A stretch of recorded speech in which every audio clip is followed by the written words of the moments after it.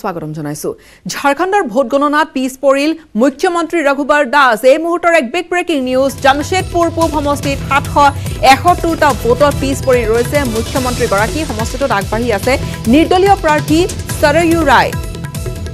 BJPৰ মুখ্যমন্ত্ৰী পদৰ প্ৰাৰ্থী হৈছে ৰঘুবৰ দাস মুখ্যমন্ত্ৰী গৰাকী পিছ পৰি আছে 771টা ভোটত ভোট গণনাত আগবাঢ়ি আছে ঝাৰখণ্ড মুক্তি মৰ্চা আৰু কংগ্ৰেছ মিত্ৰজোঁট এই মুহূৰ্তত জনাম যে সামগ্ৰিকভাৱে যদি আমি জনাও ঝাৰখণ্ড মুক্তি মৰ্চা আৰু কংগ্ৰেছৰ যি মিত্ৰজোঁট তেওঁলোকৰ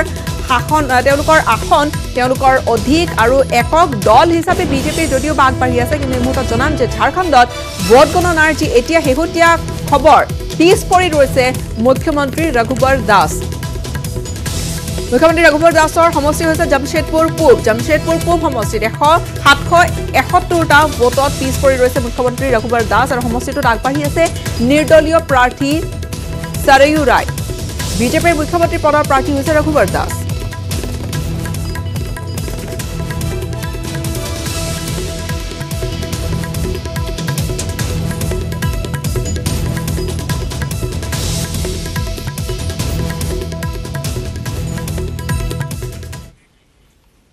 আমাৰ পৰম্পৰা আমাৰ সংস্কৃতি সুদৃঢ় হৈ থাকিলেহে আমাৰ স্বকীয়তাটো থাকিব অতি বিতৰ্কিত নাগৰিকত্ব সংশোধনী আইনক লৈ সৌদিশে প্ৰতিবাদ অব্যাহত আছে আৰু আনহাতে পথাৰৰ পকা ধান পাকঘৰ এৰি মহিলাসকল ওলাই আহিছে ৰাজপথলৈ কিন্তু তাৰ মাজতো ৰক্ষা কৰি গৈছে পৰম্পৰা পুহৰ হেতুৱাই ধৰা জাৰৰ নিশা সহা কৃষকৰ চোতালত এতিয়া চলিছে চুঙা চাউল খোৱাৰ পৰ্ব এতিয়াকৰ দৃশ্য দেখুৱাইছো এই ধৰণে তেওঁলোকে পৰম্পৰা ৰক্ষা কৰি গৈছে আগবঢ়াইছে প্ৰতিবেদন আমাৰ সংবাদদাতা দিগন্ত হাজৰিকাৰ চাওক অসমৰ পৰিস্থিতি আমি সকলোৱে জানো কেনেকুৱা এটা পৰিস্থিতিৰ সৃষ্টি হৈ আছে কিন্তু সেই পৰিস্থিতিৰ মাজতো কিন্তু আমি নিজৰ যি পৰম্পৰা পুৰুষৰ পৰা পুৰুষলৈ যুগৰ পৰা যুগলৈ চলি আহিছে সেই পৰম্পৰাসমূহ আমি কিন্তু ধৰি ৰাখিব লাগিব যেহেতু এতিয়া পুহ মাহ চলি আছে পুহ মাহত সহা কৃষক ৰাইজৰ মাজত কিছু পৰম্পৰা আছে যে আঘোণ মাহত নখোৱা হয় কিন্তু পুহ মাহত আমি জুইত চুঙা চাউল খোৱাৰ যিটো পৰম্পৰা সেই পৰম্পৰা আছে মই বিশেষ ঘৰ এখনত উপস্থিত আছো যোৰহাটৰ যিখন ঘৰত বিশেষ বুলি মই এটাৰ কাৰণে অৱগত কৰিছো মোৰ লগত আছে 100 বছৰীয়া এজন ককা সেই ককাজনৰ পৰা আমি বিশেষভাৱে কিছু কথা জানিবলৈ চেষ্টা কৰিম আৰু সমান্তৰালভাৱে দেখুৱাম যে সহা কৃষক ৰাইজে কেনে ধৰণে ঘৰৰ চোতালত এই পুহ মাহত ঠেটুৱৈ ধৰা জাৰৰ মাজতে জুইৰ লৈ আসলতে চুঙা চাউলৰ সোৱাদ লয় আমাৰ চুঙা চাউলৰ ব্যৱস্থা হৈছে এইটো আঘোণ মাহৰ পিছত পুহ মাহ পালেহি আমি আঘোণতে এইটো কাৰবাৰ কৰিব লাগিছে কিন্তু আঘোণত আমি কৰিব নোৱাৰিলোঁ আমাৰ বহুতখিনি অসুবিধা হ'ল পুহত এই ব্যৱস্থাটো কৰা হৈছে আৰু ইয়াত আমি যি ধৰণে কৰিব লাগে তাৰ সেইটো অলপমান বদলি হৈছে ধৰণটো বদলি হোৱাৰ কাৰণে আমি সকলোৰে ওচৰত ইয়াক মানে প্ৰচাৰ কৰিবৰ কাৰণে এতিয়া আপুনি এটা কথা গম পায় নিশ্চয় যে অসমত যিটো এটা পৰিৱেশ হৈ আছে সেই কথাটো আপুনি গম পাইছেনে হয় অসমত এতিয়া বুলি এটা বস্তু ওলাইছে যিটো বস্তু আমি আগে পিছে শুনা নাই কিন্তু এতিয়া আমি জানিছোঁ যে মানে বস্তুটো কি বস্তু ৰাইজে এতিয়াও বহুতে হয়তো বুজা নাই কিন্তু এনেকুৱা এটা বস্তু ইয়াত হিন্দুস্তান পাকিস্তানৰ যেতিয়া বিভেদ হয় মানে ভাগ হয় তেতিয়াই আমাৰ কিছুমান মানুহ মানে হিন্দুস্তান পাকিস্তান হওঁতে আমাৰ হিন্দু মানুহ অন্য দেশত থাকি গৈছিলে সেই মানুহবিলাকে আনি এতিয়া আমাৰ এই ভাৰতবৰ্ষত সংস্থাপিত কৰিবলৈ বিচাৰিছে কিন্তু আমি সেইটো হেৰি কৰিছোঁ প্ৰতিবাদ কৰিছোঁ তেখেতক এইকাৰণে আমি চেলুট যাব লাগিব যে অসমীয়াৰ যিটো পৰম্পৰা সেই পৰম্পৰা কিন্তু তেওঁৰ চোতালত আজিও সজীৱ হৈ আছে সেই কথাটো আমি অত্যন্ত গুৰুত্বপূৰ্ণ কথা যেহেতু পৰম্পৰা থাকিলেহে অসমীয়া জাতিৰ জাতীয় সক্ৰিয়তা জীয়াই থাকিব মোৰ লগত যেহেতু মই কৈছোৱে যে ককাৰ লগতে এই যিসকল দেখিছে নাতিনিয়েক আছে নিজৰ সম্বন্ধীয় সকলো এই চোতালখনত কিন্তু এতিয়া ভৰি আছে মই তেওঁলোকৰ পৰাও জানিবলৈ চেষ্টা কৰিম সুঙা চাউলৰ যিটো পৰম্পৰা সেই পৰম্পৰা সন্দৰ্ভতো জানিম মোৰ লগত এজন আছে মই আপোনাৰ ওচৰলৈ আহিছোঁ যেহেতু আপোনালোকৰ চোতালত খুব সুন্দৰভাৱে আজি পৰম্পৰা ধৰি ৰখা দেখিবলৈ পোৱা গৈছে আৰু আমি যেতিয়া আহিছিলোঁ তেতিয়া কৈছিলে যে আপুনি অসমৰ বাহিৰত থাকে কেনেকুৱা ইয়াত আহি কেনেকুৱা অনুভৱ হৈছে আৰু যেহেতু অসমৰ পৰিৱেশ সম্পৰ্কীয় আপুনি অৱগত হয় মই কৰ্মসূত্ৰে বেংগলুৰুত থাকোঁ এতিয়া অলমষ্ট 2 বছৰৰ পাছত আহিছোঁ ইয়াত তাৰপিছত আহোঁতে এইখিনি খেলি মেলি লাগিছে আই মিন যেতিয়া ইয়াত আহোঁ চব ঠিকে থাকে শান্তিৰে থাকে এইবাৰ আহি পেলাই এনেকুৱা অনুভৱ হৈছে যেন মই বেলেগ ক'ৰবাত গৈছোঁ আৰু এতিয়া তাৰ পিছতো এতিয়া যিখিনি চিটুৱেশ্যন ফাইনেলি অলপ ঠিক ঠাক হৈছেগৈ তথাপিও প্ৰতিবাদ চলি আছে আমি কেতিয়াও মানি লওঁ সেইটো এটা কথা ঠিক কিন্তু তাৰ মাজতে আমি এই কাম ফেৰা কৰিছোঁ যাতে আমাৰ পৰম্পৰা কেতিয়াও ব্যাহত নহয় এইটো এটা এটা ৰাস্তা হয় যাতে য'ৰ পৰা আমি আমাৰ পৰম্পৰা বজাই ৰাখিব পাৰিম আৰু আমাৰ অসমীয়া সংস্কৃতি বজাই ৰাখিব পাৰিম যাতে কোনো বাহিৰৰ পৰা কোনো মানুহ আহি আমাৰ সংস্কৃতি কাঢ়ি ল'ব নোৱাৰে তাৰ কাৰণে এইটো এটা চেষ্টা এটা প্ৰচেষ্টা আৰু লগতে ককা আছে বহুত ভালো লাগিছে চবকে লগ পাই গোটেই সম্বন্ধীয়খিনি লগ পাইছোঁ ভাল লাগিছে কিন্তু তাৰ লগতে এই প্ৰতিবাদখিনি চলি আছে সেইটো এটা কথা হয় প্ৰতিবাদ চলি থাকিবই লাগিব আমি কেতিয়াও মানি নলওঁ কিন্তু তাৰ মাজতে আমি অসমীয়া সংস্কৃতি বজাই ৰাখিব লাগিব বিগত 24 বছৰে বিনা বেতনে কাম কৰি আছে ধুবুৰী জিলাৰ আলোকঝাৰী পাহাৰ ৰক্ষাৰ বাবে নিয়োজিত 4জনকৈ বন কৰ্মীয়ে 90 দশকত আলোকঝাৰী পাহাৰখন একেবাৰে নাঙঠ হৈ পৰিছিল আৰু তেতিয়া বন সুৰক্ষা সমিতিৰ আলোকঝাৰী শাখাৰ চেষ্টাত পাহাৰখনত গছ-গছনি ৰোপণ কৰা হৈছিল জিলা বন বিষয়াৰ জ্ঞাতসাৰে 4জন শিক্ষিত যুৱকক পাহাৰখনৰ গছ-গছনিবোৰ চোৱাচিতা কৰাৰ বাবে দায়িত্ব অৰ্পণ কৰা হৈছিল নিচাৰ পৰ্যায়ত আলোকঝাৰী বন বিভাগে এটা বিট অফিচো তাত স্থাপন কৰিলে তাত এজন বন বিষয়া আৰু 2জন ফিক্স পে কৰ্মচাৰীও নিয়োগ কৰা হ'ল কিন্তু আজিলৈকে এই যে 4জন যুৱক তেওঁলোকৰ কোনো ধৰণৰ সংস্থাপনৰ ব্যৱস্থা নহল তেওঁলোক একেদৰে পাহাৰখনৰ চোৱাচিতাৰ কামত লাগি থাকিল 24 বছৰে অভাৱ অনাদনৰ মাজেদি পুৱাল চন্দ্ৰ ৰায় মোতায়াল ৰায় জহিৰুল ইছলাম আৰু আব্দুল আলিম শেখে পাহাৰখনৰ গছ-গছনি সুৰক্ষা দি গৈছে মাজে সময় জিলা কাৰ্যালয়ৰ পৰা খবৰ তেওঁলোকে লাভ কৰে যে চাকৰি নিয়মীয়াকৰণ কৰা হ'ব বুলি কিন্তু আজিলৈকে এই অভাগা কেইজনৰ চাকৰি নিয়মীয়াকৰণ কৰা নহল কেতিয়াকৈ এই 4জন অবৈতনিক বন সুৰক্ষা কৰ্মীৰ পুদিন ঘূৰি আহিব তাকে লৈ তেওঁলোকে অধীৰ আশাৰে বাট চাই আছে আমি ইয়াত কাম কৰি আছো কিন্তু এনেকুৱা একটা পৰিস্থিতি হৈছে যে আমি ল'ৰা ছোৱালীক দেখা পৰি শিক্ষাৰ ধাউতি দিব পৰা নাই আমি ঘৰত সংসাৰ নচললেও আমি জংঘলখন চাই আছোঁ আৰু এইটোৰ কাৰণে আজি ডিএপু ৰেঞ্জাৰৰ ওচৰত আমি অনুৰোধ জনাওঁ যে সিহঁতে আমাৰ চাকৰিবিলাক লিষ্ট কৰিছে আমাৰ 4জনৰ ইয়াত যে 4জন কাম কৰি আছোঁ 4জনৰ কামটো যাতে অতি পলমে মানে কামটো কৰি দিয়ে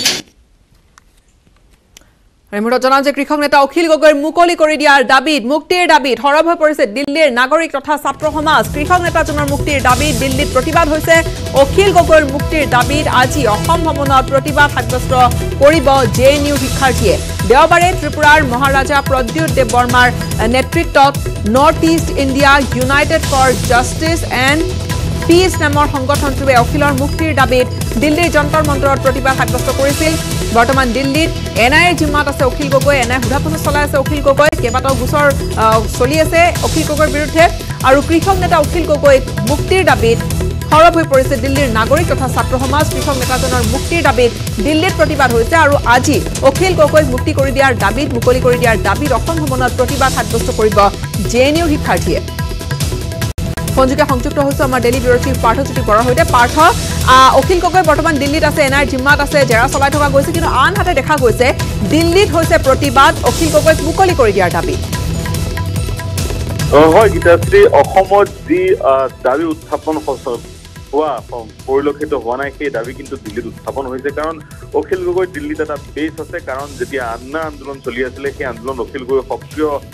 অখিল গগৈৰ ভূমিকা সক্ৰিয় আছিল আৰু তেতিয়াৰ পৰাই তেওঁৰ দিল্লীৰ বিশ্ববিদ্যালয় কেইখনত বিশেষকৈ দিল্লী বিশ্ববিদ্যালয় জৱাহৰলাল নেহৰু বিশ্ববিদ্যালয়ৰ যথেষ্ট ভিত্তি বিশেষকৈ অনা অসমীয়া ছাত্ৰ ছাত্ৰীসকলৰ মাজতো অখিল গগৈ যথেষ্ট জনপ্ৰিয় আছিল আৰু তাৰ পৰিপ্ৰেক্ষিততে অখিল গগৈৰ মুক্তিৰ দাবীত দিল্লীস্থ যি নাগৰিক সমাজ আৰু ছাত্ৰ সমাজ ওলাই আহিছে অখিলৰ মুক্তিৰ দাবী জনায় কালি এক প্ৰতিবাদ সাব্যস্ত কৰিছিলে ইতিমধ্যে আপুনি জনাইছে ত্ৰিপুৰাৰ মহাৰাজা প্ৰদ্যুৎ দেৱ বাৰ্মাৰ নেতৃত্বত north east initiative for justice and পিছে আৰু তেওঁলোকে অখিল গগৈৰ মুক্তিৰ দাবী কৰিছে আৰু আজি এক বিশাল প্ৰতিবাদৰ পৰিকল্পনা কৰিছে জৱাহৰলাল নেহৰু ষ্টুডেণ্টছ ইউনিয়নে জৱাহৰলাল নেহৰু ইউনিভাৰ্চিটি ষ্টুডেণ্টছ ইউনিয়নে আৰু জৱাহৰলাল নেহৰু ইউনিভাৰ্চিটিৰ যিসকল শিক্ষাৰ্থী তেওঁলোকে আজি একত্ৰিত হ'ব অসম ভৱনৰ সন্মুখত আৰু তেওঁলোকে অখিলৰ মুক্তিৰ দাবী বিচাৰিব মুকলি কৰাৰ দাবী বিচাৰিব অতি সম্প্ৰতি অখিল গগৈ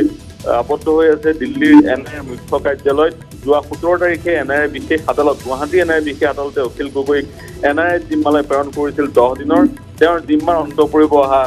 27 তাৰিখে 27 ডিচেম্বৰত কিন্তু বৰ্তমান তেওঁ জেৰাৰ সন্মুখীন হৈ আছে এনআইৰ দিল্লীৰ বিষয়াসকলৰ সন্মুখত আৰু দিল্লীৰ এনআইত বহুকেইজন অসম কাডাৰৰ IPS বিষয়া আছে আমাৰ হাতত পৰা খবৰ মতে সেই বিষয়াসকলে অখিল গগৈক জেৰা কৰি আছে আৰু সেইসকলৰ ভিতৰত অন্যতম হৈছে সংযুক্তা পৰাশৰ তেওঁ SP এনআইৰ কিন্তু এই মুহূৰ্তত অখিলক কোন বিষয়ে জেৰা কৰিছে সেয়া ক'ব পৰা নাই কিন্তু অসম কেডাৰৰ IPS বিষয়াসকলে তেওঁক জেৰা কৰি থকাৰ খবৰ আমাৰ হাতত আহি পৰিছে এই মুহূৰ্তত কিন্তু অখিলক মুকলি কৰি দিয়াৰ দাবীত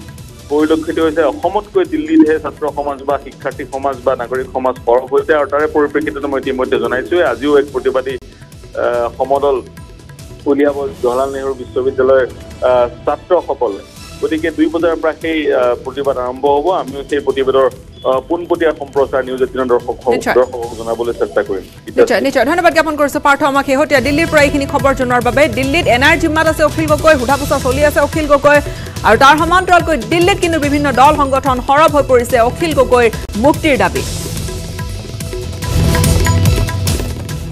আৰু ইফালে নাগৰিকত্ব সংশোধনী আইন বাতিলৰ দাবীত আজি পুনৰ আসুৰ প্ৰতিবাদ মহানগৰীৰ লতাশিল খেলপথাৰত নাগৰিক সমাজৰে প্ৰতিবাদ সাব্যস্ত কৰিছে সদৌ অসম ছাত্ৰ সন্থাই বিতৰ্কিত আইন কোনো পথে মানি নোলোৱাৰ হুংকাৰ দি এই প্ৰতিবাদত সকলো স্তৰৰ লোককে অংশগ্ৰহণ কৰিবলৈ আহ্বান জনাইছে আসুৱে আসুৰ প্ৰতিবাদী কাৰ্যসূচীৰ পৰা পোনপটীয়াকৈ আমি আপোনালোকক দেখুৱাম দৃশ্য গুঞ্জন কলিতা আমাৰ সাংবাদিক তাত আছে গুঞ্জন আসুৰ প্ৰতিবাদ আজিও আছে নাগৰিক সমাজৰ সৈতে তেওঁলোকৰ এই প্ৰতিবাদী কাৰ্যসূচী কিমান মানুহ তাত দেখা গৈছে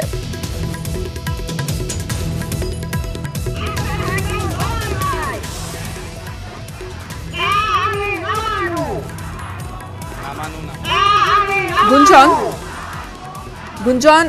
যদি শুনিছে তেওঁলোকে স্পষ্ট কৰি দিছে যে কা নামানে কাৰ বিৰোধিতা কৰি যাব নাগৰিক সমাজৰ আজি প্ৰতিবাদী কাৰ্যসূচী আছে সদৌ অসম ছাত্ৰ সন্থাৰ সৈতে আৰু প্ৰতিবাদত সকলো স্তৰৰ লোকে অংশগ্ৰহণ কৰিবলৈ ওলাই আহিবলৈ আসুৱে আহ্বান জনাইছে গুঞ্জন তাত কিমান মানুহ গোট খাইছে প্ৰতিবাদ তেওঁলোকে 11 বজাৰ পৰা কৰা কথা আছিল আৰু ইয়াৰ পিছত তেওঁলোকৰ কি প্ৰতিবাদী কাৰ্যসূচী আছে গুঞ্জন মই উপস্থিত আছো লতাহিল খেলপথাৰত আৰু লতাহিল খেলপথাৰত পুনৰবাৰ সদৌ অসম ছাত্ৰ সন্থা আৰু 30 জনগোষ্ঠীয় সংগঠনৰ আহ্বান মৰ্মে নাগৰিকসকলে ইয়াত অৱস্থান কৰিছে আৰু নাগৰিকত্ব সংশোধনী আইনৰ বিৰোধিতাৰে প্ৰতিবাদী কাৰ্যসূচী গ্ৰহণ কৰিছে বিভিন্ন বুদ্ধিজীৱীসকল আহি ইয়াত উপস্থিত হৈছে নাগৰিক সমাজসকল আহি উপস্থিত হৈছে আৰু পোনপ্ৰথমে এটা দৃশ্য মই দেখুৱাই ল'ব বিচাৰিছোঁ FCIৰ যিসকল অৱসৰপ্ৰাপ্ত কৰ্মচাৰী বৃন্দ আছে ভাৰতীয় খাদ্য নিগমৰ তেওঁলোকে আহি এই প্ৰতিবাদী সন্মিলনত ইয়াত অংশগ্ৰহণ কৰিছে তেওঁলোকে ইয়াত অৱস্থান কৰিছে কাহিনীপাৰা জ্যেষ্ঠ নাগৰিক সন্মিলনৰ উদ্যোগত ইয়াত প্ৰতিবাদী কাৰ্যসূচী গ্ৰহণ কৰা হৈছে উত্তৰ দিছপুৰ জ্যেষ্ঠ নাগৰিক সংস্থাই ইয়াত প্ৰতিবাদী কাৰ্যসূচী ৰূপায়ণ কৰিছে ঘোঁৰামাৰা বৰসজা জ্যেষ্ঠ নাগৰিক সমাজ আদি কৰি গুৱাহাটী মহানগৰীৰ বিভিন্ন প্ৰান্তৰ পৰা লোকসকল ইয়াত সমাগম বৃদ্ধি হোৱা দেখিবলৈ পোৱা গৈছে আৰু যিহেতু শীত আৰু এই শীতকো নেওচি সকলোৱে এতিয়া আহি এই লতাশিলত এনেধৰণে অৱস্থান কৰা পৰিলক্ষিত হৈছে বহু বিশিষ্ট ব্যক্তি ইয়াত অংশগ্ৰহণ কৰিছে আৰু অংশগ্ৰহণ কৰি ইয়াতে তেওঁলোকে প্ৰতিবাদী কাৰ্যসূচী ৰূপায়ণ কৰা দেখিবলৈ পোৱা গৈছে হাতে হাতে তেওঁলোকৰ বেনাৰ শ্লোগান এনেধৰণে লৈ তেওঁলোকে নাগৰিকত্ব আইন যে তেওঁলোকে নামানে তাৰ বাবে তেওঁলোকে স্পষ্টভাৱে দেখুৱাই দিব বিচাৰিছে মই প্ৰথমে ভাৰতীয় খাদ্য নিগমৰ অৱসৰপ্ৰাপ্ত যিসকল কৰ্মচাৰী বৃন্দ আছে তেওঁলোকৰ পৰা মন্তব্য ল'ম তেওঁলোকে আজি ইয়াত প্ৰতিবাদী কাৰ্যসূচী গ্ৰহণ কৰিছে আৰু তেওঁলোকে কি ক'ব বিচাৰিব এই নাগৰিকত্ব আইনখনক লৈ মই পোনে পোনে তেওঁলোকৰ পৰা জানিব বিচাৰিছোঁ কি মন্তব্য এই আইনখনক লৈ এই আইনখন অসাংবিধানিক ভাৰতীয় সংবিধানৰ আত্মাক এই আইনখনৰ দ্বাৰা হত্যা কৰিব বিচাৰিছে যি ধৰ্ম নিৰপেক্ষতাৰ আমি সংবিধান গঠন কৰিছিলোঁ সেই সংবিধানৰ পৰিপন্থী এই আইনখন ভাৰতবৰ্ষৰ সমূহ নাগৰিকে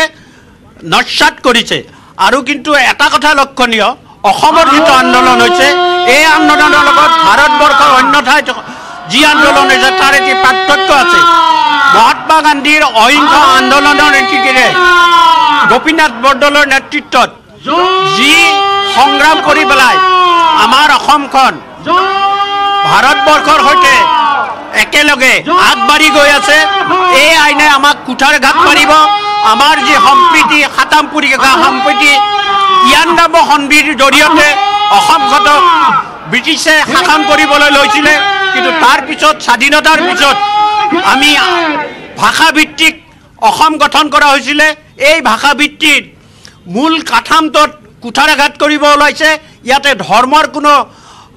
কোনো ধৰ্মৰ প্ৰয়োজনীয়তা নাই এটি ক্ষুদ্ৰ জাতি হত্যা হিচাপে অসমীয়া ভাষাৰ ভিত্তিত যি জাতি গঢ়ি উঠিছে যি দেশ গঠন হৈছে আমি জ্যেষ্ঠ নাগৰিকসকলে ভাৰতীয় খাদ্য নিগমৰ প্ৰাক্তন কৰ্মচাৰী হিচাপে সমূহ অসমবাসী ৰাইজৰ লগত ডেকা বুঢ়া সকলৰ লগত লগ লাগি এই আইনখন আমি বাতিল কৰিবই লাগিব মই পুনৰ আহিম আপোনালোকৰ ওচৰলৈকে আৰু এনেধৰণে ভাৰতীয় খাদ্য নিগমৰ অৱসৰপ্ৰাপ্ত কৰ্মচাৰীসকলে ইয়াতে তেওঁলোকে অৱস্থান কৰিছে আৰু নাগৰিকত্ব আইনৰ বিৰোধিতাৰে তেওঁলোকে শ্লোগান দিছে শ্লোগান চিঞৰিছে মই আপোনাৰ ওচৰলৈকে আহিব বিচাৰিছোঁ কি মন্তব্য কৰিব বিচাৰিব এই আইনখনক লৈ পোনপ্ৰথমে নাগৰিকত্ব আইনৰ বিৰোধিতা কৰি মই 2018 21 দিনা প্ৰধানমন্ত্ৰী আৰু গৃহমন্ত্ৰীক তেতিয়া ৰাজনাথ সিং আছিল তেওঁলোকক মোৰ নিজাববীয়াকৈ পকেটৰ ধন খৰচ কৰি মই মেমৰেণ্ডাম বা ৰিপ্ৰেজেণ্টেশ্যন দিছিলোঁ এয়া তেওঁ মেমৰেণ্ডাম লৈ আহিছে যি ইতিমধ্যে তেওঁ প্ৰকাশ হয়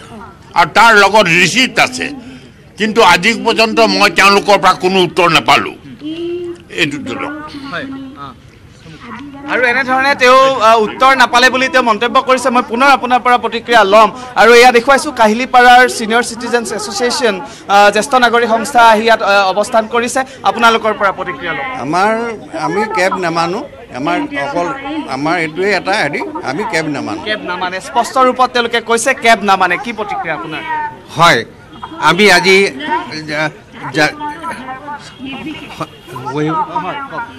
আমি আজি কাহিলীপাৰা জ্যেষ্ঠ নাগৰিক সন্থা সদৌ অসম জ্যেষ্ঠ নাগৰিক সন্থাৰ লগত সন্মিলিত হৈ আমি কা নামানো বুলি প্ৰতিবাদ কৰিবলৈ আমি ইয়ালৈ ওলাই আহিছোঁ আজি আমাৰ জাতি আজি অস্তিত্বৰ সংকটত ভুগিছে এই সংকট আমি মোচন কৰিব লাগিব কা যদি বাতিল নহয় তেতিয়াহ'লে আমাৰ জাতি বুলি সাধাৰণ নাগৰিকৰ মন্তব্য গুঞ্জন আমি পৰৱৰ্তী সময়ত পুনৰ আপোনাৰ ওচৰলৈ আহিম কিন্তু এই মুহূৰ্তত এয়া দেখুৱালো আমি দৰ্শকক লতাশিলত আছুৰ প্ৰতিবাদী কাৰ্যসূচী